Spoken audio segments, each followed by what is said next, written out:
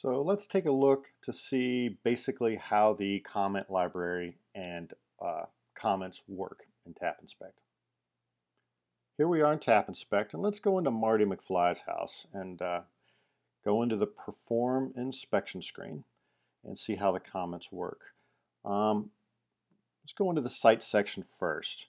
And let's just say at his house, Marty's got a lot of trees and shrubs that are overgrown and really need to be trimmed back. So we're going to update those comments and go in and add a comment because we want this to show up on the summary. So this is your comment editor. At the very top of the screen, you can search the entire database of comments for by word or term.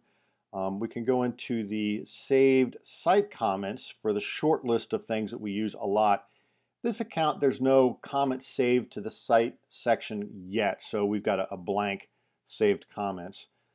These are the type of comments. The only difference really is an information comment will be displayed in the body of the report, but if you want a comment on the summary, you need to make sure it's a deficiency comment. So it'll be, of course, displayed in the section of the report, but also repeated on the summary. You can manually type your comments or use the microphone if you want to do some voice dictation. And then down here is how you add photos. So let's see what kind of photos we've got from Marty's house.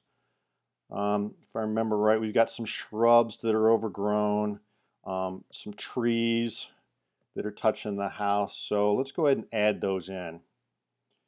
We can drag these photos around and change the order of them if we want. Might make a little bit more sense as we were walking around the house. And we know there are no saved comments, but we can still use the search function. And let's search for trees. I know this is my library, so I know I've got something on trees in here. And just by searching for the word tree, we've got a few comments that showed up.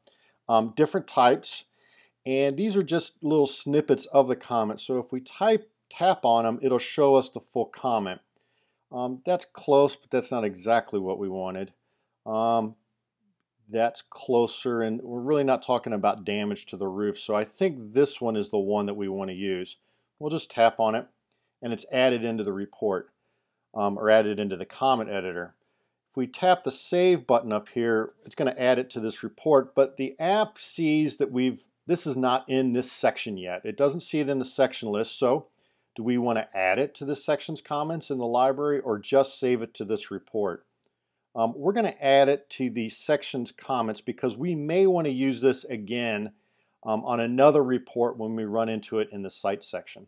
Kind of see what happens is, let's just go ahead and add another comment and say we're on another job. We could go in and you can see the site section there. It's got that comment already saved. So we'll just go back out of that. So that's how you can search the library. Let's go into the exterior section. And as a general rule, I always try to take photos of decks, things like that, big items that customers always ask about. So let's go in and we're going to add a comment. And Marty's deck was in pretty good shape, but it needs some good cleaning and sanding. So you can see these are my saved comments in my library. The important thing to remember is the ones at the top of this list are the ones I've used the most frequently, and they're ordered by how often I've used them. As you scroll down to the bottom, these are ones I've used less often, or maybe even only once. There's one down here about short chimneys. I think I've used that once. But the one we want is this wood deck being in good condition. So we'll go ahead and add that in. You can see it's changed the type of comment for us to information because that's what was added in the library. And let's go in and see if we've got some photos of Marty's deck. Yeah, here's a couple of them. It wasn't in too bad a shape, but it does need a little bit of love. And we'll go ahead and save this. And it's really as quick as that. I've reused this comment over and over. There's no typing. There's no change. I just choose it from the list and then I add it into the report. Saves a whole lot of time. Really, really handy. We can also modify saved comments if we need them for a particular report. So like say this wood deck, I really wanted Marty to get somebody in here to do the repairs before closing because I'm really not sure how bad they are, and I don't want him to get stuck with a bill after he's taken ownership. So I'm going to put in here, make all needed repairs before closing. How about that? And we'll save that. Now when I save this comment again, the app is going to notice, hey, Michael, you've changed a comment you've used from your library. Do you want us to update it? That will change the saved comment in my library. We can add an entirely new comment, so now we've got one about needs cleaning and staining, and then another one that has the make all needed repairs, or let's only save it to this report. I don't want to modify my library right now, so I'm only going to save it to this report. And it updates it into this report, but it's left my library alone. So that should give us a pretty good idea of how things work.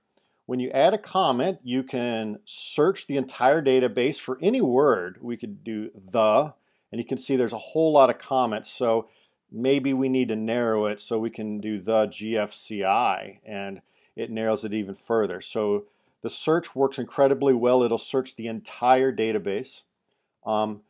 You can build and modify your saved comments for that section. That comes in handy. Or you can manually type in things that are just super unusual and you're only going to use once or twice in your career.